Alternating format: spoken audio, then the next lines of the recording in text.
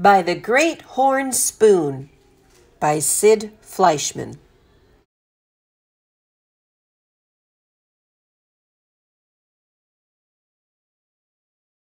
By the Great Horn Spoon by Sid Fleischman. Illustrated by Eric von Schmidt. By the Great Horn Spoon, favorite expression of the 49ers. Chapter 1. The Stowaways.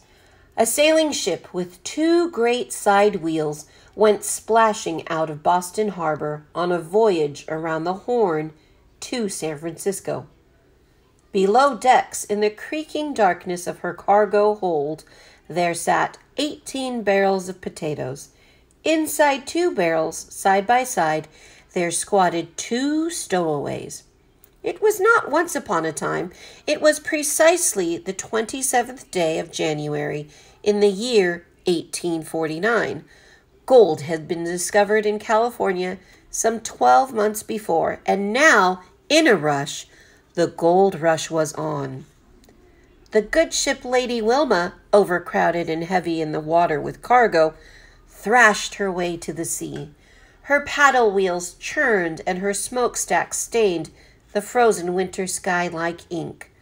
She was bound for gold fields with 183 passengers, not counting the stowaways.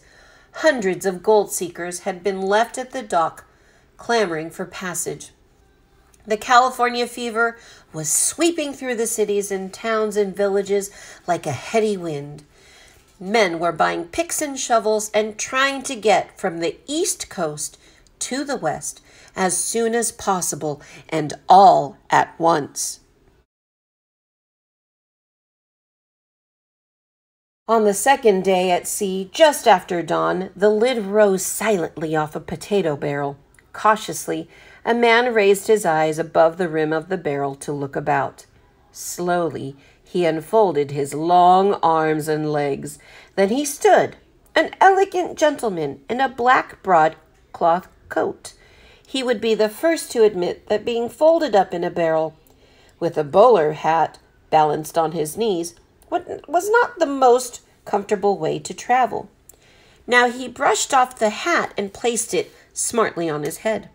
He hooked a black umbrella on his arm, for he never traveled without it, and pulled on a pair of spotless white gloves. He felt very nearly frozen solid, but permitted himself a most contented smile. Then he gave a small tap to the barrel beside him. "All clear, Master Jack." "Is that you, Praiseworthy?" came a young, muffled voice from the depths of a barrel. "Your obedient servant," the man replied, and lifted the lid. There rose from this barrel a schoolboy of 12. He had been sucking a raw potato to slake his thirst. A patch of hair fell across his forehead in a yellow scribble. He had never been so cold, hungry, or miserable in his life. On the other hand, he had never been so happy. He wouldn't have traded places with anyone. His pepper-black eyes were considerably brightened with the fever of adventure. He smelled of potatoes from head to toe. His thin nose, which was smudged, felt like an icicle, but he permitted himself a most contented smile. "We made it, Praiseworthy," he said. "We did indeed, Master Jack." Jack gazed at the dark cargo shapes piled high around them and listened to the scrape of the sea along the wooden hull. He thought of home and Aunt Arabella and the friendly blaze in the big stone fireplace. There was no turning back now. They were on their way to the gold fields. "Hungry?" asked Praiseworthy. "I could eat, I guess," said Jack, who didn't want to give the impression that he had any complaints. "Cold?" "I've been colder, I guess," said Jack, although he couldn't think when. I suggest we see what can be done about improving our accommodations," said Praiseworthy, tapping his bowler hat firmly in place. "Shall we go?" "Go?" Jack replied. "Go where?" He fully expected to pass the voyage below decks with the cargo. He had read dire accounts of the treatment handed out to stowaways on ships of the sea. "Why, to pay our respects to the captain," said Praiseworthy. "The captain!" The words very nearly caught in his throat. "But he'll put us in chains, or worse." "Leave that to me," said Praiseworthy, with an airy lift of an eyebrow. "Come along, Master Jack." Jack gathered courage from Praiseworthy's cool assurance. As far back as Jack could remember, he had never known anything to ruffle Praiseworthy's calm. In his black bowler hat, his black coat, and spotless white gloves, he was easily mistaken for a professional man, a lawyer, perhaps, or a young doctor. But he was nothing of the sort. Praiseworthy was a butler.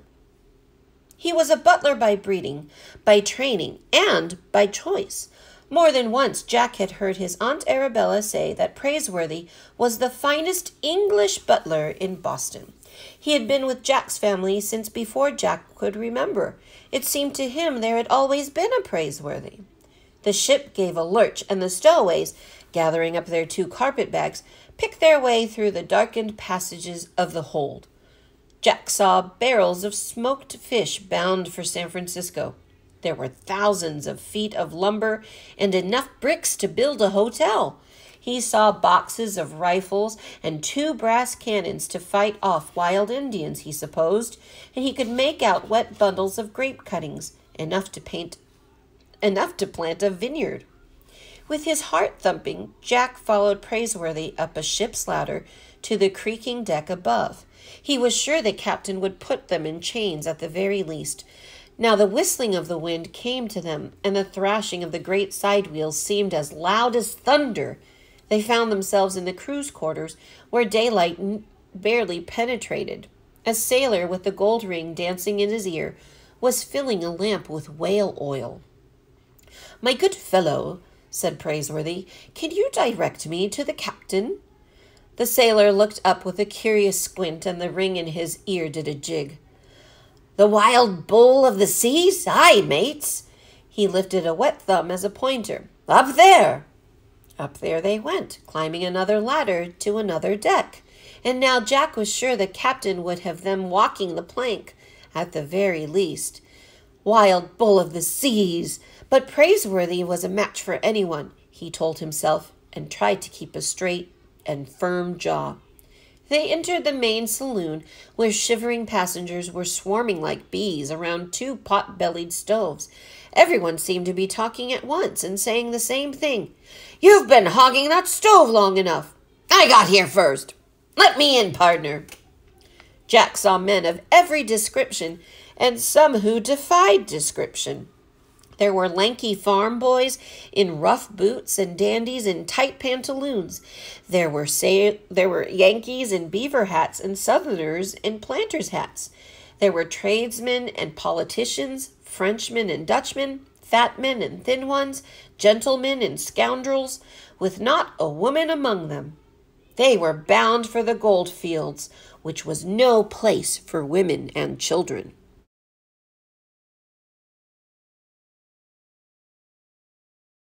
"Give me a turn at that stove, gents." "Stop pushing, sir." Praiseworthy tapped the nearest gold seeker on the shoulder, a frock-coated man with a sword cane, and inquired, "Can you direct me to the captain, sir?" The man lifted his sword up and pointed. Up there, he snapped, and returned to the fray. In due time, after climbing another ladder, the 2 stowaways found the captain in his cabin, with the door banging open and shut with the roll of a ship. He had just come in from deck, and his wet oilskins lay in a heap. The wild bull of the seas, his legs apart, he stood bent over a long table. He was trying to thaw the ice in his curly black whiskers over a lighted candle. "Well, don't just stand there inviting in the weather," he said in a voice like the roar of a cannon. "Come in." The butler shut the door, only to have it fly open again. "Praiseworthy at your service, sir," he said, "and this young gentleman is Master Jack Flagg of Boston, who seeks his fortune in the gold fields." "Bah!" The ship's master, whose name was Joshua Swain, hardly bothered to look up. It was hard to tell whether he was a good man in a bad temper or a bad man in a good temper. He had a plump nose and wore a long blue coat with a row of brass buttons the size of gold pieces. The Lady Wilma pitched and rolled, and the candlestick slid from one end of the long table to the other. Captain Swain caught it just in time. "Blasted weather!" he growled. "And me racing the Sea Raven around the Horn. Me, with my hold of bricks and twice as many passengers as I ought to carry. But I'll beat the Sea Raven by grabs if I have to throw the extra passengers aboard."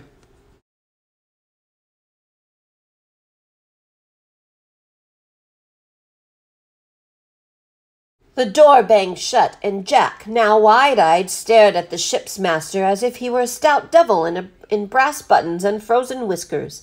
He would give them the plank for sure. Again the ship lurched. The candlestick flew, but this time Praiseworthy caught it mid-air.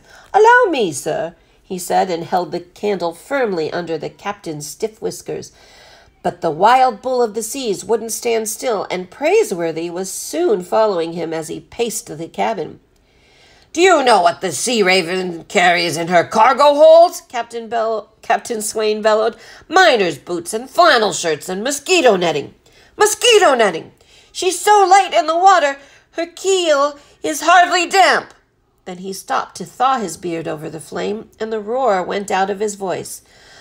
"Ah," he sighed, and in another moment a smile appeared in the weathered creases of his eyes. "That's better. Now then, gentlemen, what can I do you for?" Jack exchanged a quick glance with Praiseworthy, who remained perfectly at ease. "We wish to report a pair of stowaways, sir," said the butler. At that announcement, the captain's smile vanished, and he exploded again. "Stowaways!" he roared. "Stowaways! By grabs, I'll skin 'em alive! I'll put them in chains! Where are they?" In his fury, the captain almost set his whiskers aflame. Praiseworthy pinched out the candle. "Standing right here, sir." "Here? Where? I'll skin them alive and put them in chains. Stowaways on my ship! Where are they?" "Here, sir," repeated the butler. And Jack, swallowing hard, decided to make the best or worst of it. "Standing before you, sir." It was as if, for the first time, Captain Swain noticed Jack at all. "You!" he bellowed, and his plump nose was red with anger. "Why, you're a mere jib of a boy, a lad of 10. 12, sir," said Jack, "but I can do a man's work, sir." "By grabs, I'll make you walk the plank, both of you." "If I may make an observation," said Praiseworthy, "you're obviously too civilized for such pirate tricks." "Bah!" "Permit me to explain," Praiseworthy went on. "It was not our intention to defraud the shipping company the moment there was posted notice of the Lady Wilma's departure for California. Master Jack and I were in line to buy a ticket, but in the push and clamor for some clever cutpurse helped himself to our passage money, leaving us penniless. No doubt he bought a ticket for himself and is aboard this very ship, sir." "A likely story," growled the captain. "An unlikely story," Praiseworthy said, "but true. Naturally, we had no choice but to become stowaways, and if I might add, it is imperative, sir, that Master Jack reach the gold fields and make his fortune without delay." "Bah! This California fever is spreading like the plague. New England will be left half empty in another 6 months by grabs."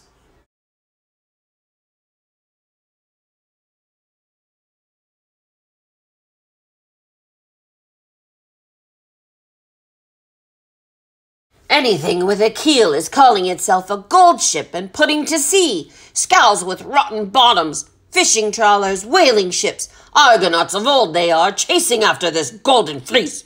Every man Jack thinks he will make his fortune. Bah!"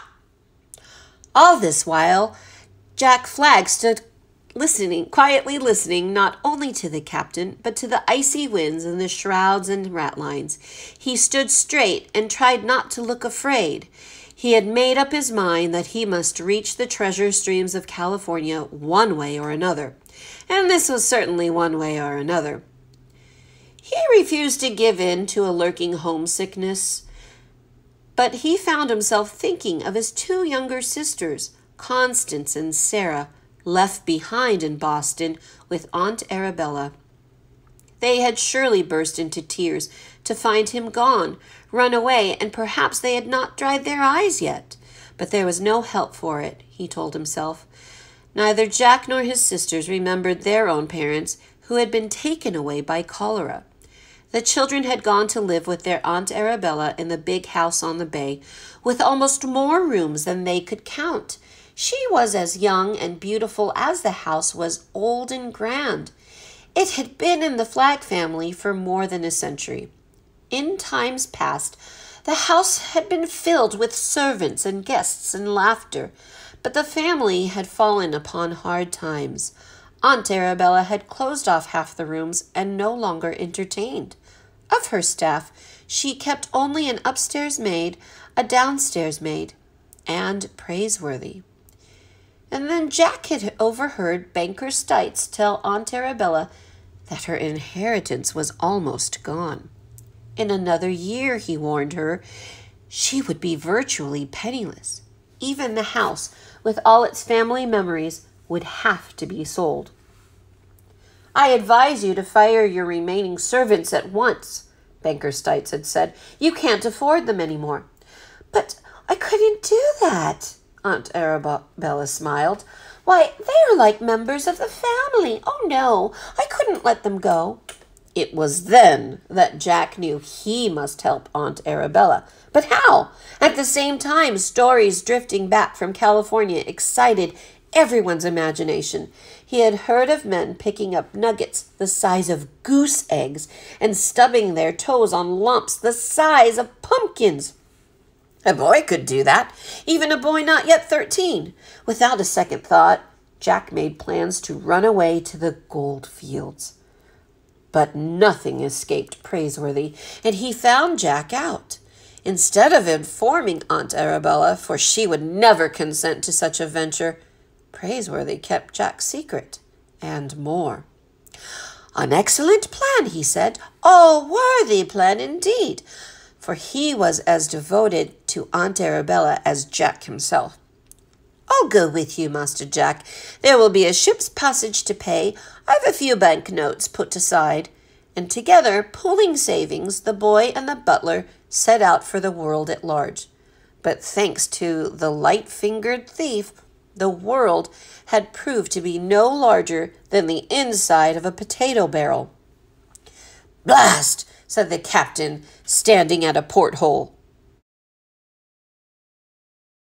There's the Sea Raven abeam of us now, standing there as if to thumb her nose at us. Jack got a glimpse of the other ship on a rising swell, the two-masted side-wheeler, exactly like the Lady Wilma. If I may observe, Praiseworthy remarked with his perfect calm, it is a 15,000-mile voyage around Cape Horn to San Francisco, I believe. It is not the beginning of a race that counts, sir, but the end. If I win the race, I'll get command of a new clipper ship building in the yards. She'll be the prize of the seas, and I want her, sir. Captain Swain unhooked the brass voice tube and bellowed to the engine room below. More steam, sir. It's all we can do to keep up. More steam. And then he turned to the stowaways. You'll work off your passage on this ship, by grabs. You there, boy. Jack, who was already standing straight, stood even straighter. Yes, sir. You'll work as ship's boy. I'll run your legs off, and that's letting you off easy. And you, sir? Praiseworthy at your service. What in tarnation are you in that get-up? I am a butler, sir. A butler? The captain roared. A butler? What in the name of Old Scratch can a butler do? It's the other way around, sir, said Praiseworthy, who took pride in his calling. There's nothing a butler cannot do. I open doors, I close doors, I announce that dinner is served, I supervise the staff and captain the household as much as you do this ship, sir. A most exacting job, if I may say so. Bah! And Jack ventured, Aunt Arabella says he's the best there is. She says there's no problem too big for Praiseworthy. Silence, boy. A butler, are you? By grabs, I know where there's a door you can open, the furnace door, and you can shovel in fuel. To the coal bunkers with you, butler. Now out of my sight before I change my mind and put you both in chains. Sir, said Jack, trembling inwardly, I don't care to be a ship's boy. What? If Praiseworthy is going to the coal bunkers, I'll shovel coal too. Jack met Praiseworthy's glance, but only for a moment. We're partners, sir. Either send me to the coal bunkers or, he gulped, or put me in chains. The wild bull of the sea was struck absolutely speechless. Don't pay any attention to Master Jack, said Praiseworthy quickly. That boy is light-headed from the sheer hunger, and he hasn't eaten since yesterday, and he doesn't know what he's saying. Yes, I do, said Jack. You told me yourself we'd stick together, through thick and thin. By this time, the captain had recovered his voice, and a smile lurked in his eye. By grabs, he said, by grabs. Here's a lad with stuffings. He doesn't want an easy berth, wants a man's job. All right, to the coal bunkers, both of you. Thank you, sir, said Jack, picking up his carpet bag. The captain cocked a shaggy eyebrow. It wouldn't hurt none of you if you stopped first at the galley and told the cook I said to give you something to eat. A man can't shovel coal on an empty stomach, or a lad either. Now, be out of my sight. The door flew open, and the stowaways withdrew. They descended one ladder and then another, got their breakfast, and reported to the engineer. He pointed out the boiler furnace, the coal bins, and the shovels. Praiseworthy removed his bowler hat, his white gloves, and the umbrella from the crook of his arm. They made a neat pile of their coats and rolled up their sleeves. Unless I miss my guess, said Praiseworthy, the wild bull of the seas is a gentleman at heart. I hope he wins the race, said Jack. The stowaways set to work shoveling coal into the yellow flames of the furnace, flames that made the steam that turned the great side wheels. Jack was eager to work beside Praiseworthy, as if it brought them ever closer together. Sometimes he wished Praiseworthy were anything but a butler. It imposed a slight distance between them that Praiseworthy was careful to maintain. Jack would be happy to be called Jack, just Jack, and not Master Jack, but Praiseworthy wouldn't hear of it, even though they were now partners. Praiseworthy, said Jack, wiping the hair from his forehead. He had to raise his voice above the howl of the fire and the clank of machinery. Praiseworthy, do you really believe the cut-purse is aboard the Lady Wilma? I do indeed, said the butler, digging into the bunker of coal, and we shall unmask the scoundrel. But how? How? I haven't the faintest idea, Master Jack. But between us, we'll think of something by grabs. While the captain went back on deck and froze his whiskers again, while the passengers huddled around the two pot-bellied stoves, Praiseworthy whistled and Jack hummed. They alone of the gold seekers aboard the Lady Wilma had a roaring fire to warm them as the side-wheeler went splashing through the sleet and the wind and the sea.